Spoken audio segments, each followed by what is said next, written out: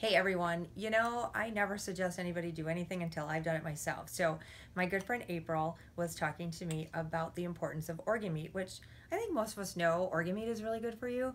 However, how about raw, juiced, organic liver organ meat?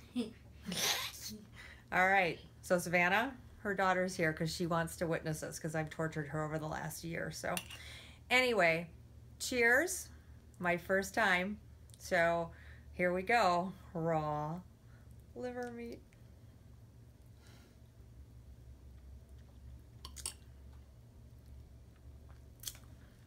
A little bit like a leather shoe might taste. A little bit of honey.